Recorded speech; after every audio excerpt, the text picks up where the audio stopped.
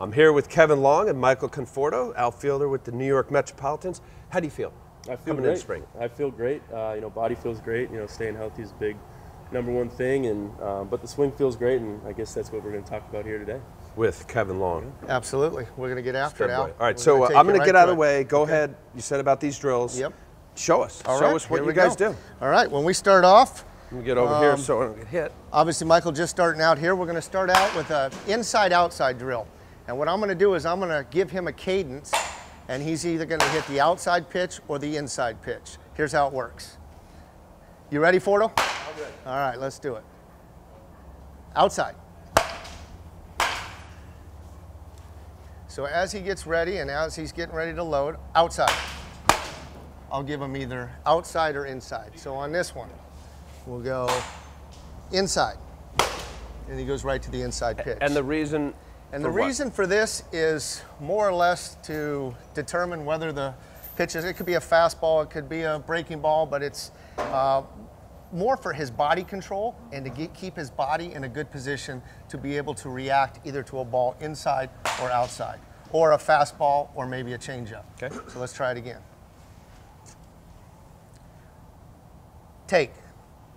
So right there, So it's slowing you down to have to like really wait, right? Yeah. I mean, I definitely want to be able to, cover these 2 pitches. Anything in between is going to be cake if I can cover these 2, and as late as he's going to be calling inside, outside. Obviously it's different than seeing the ball fly in there, but you still have to put your body into that position and make sure that you're able to hit both pitches. All right, we're going to go to another drill. Forto, let's go off the line. Let's do a direction drill. You guys ready?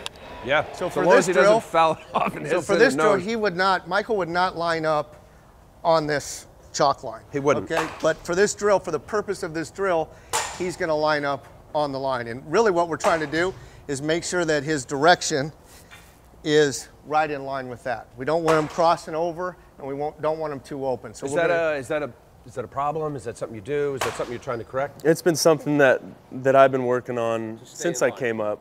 It was one of the first things that K-Long and I worked on was not getting too far over, over my, kind of crossing over my body. Then I block myself off, and then I got to fly open to get, back to a pitch that I need to. Okay. So here we go. And we'll just do that. We could do this off a tee, or we can do it off flips. We're just going to do flips.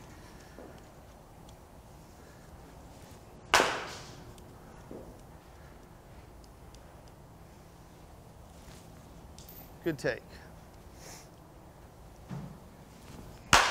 Okay, stay there, Michael.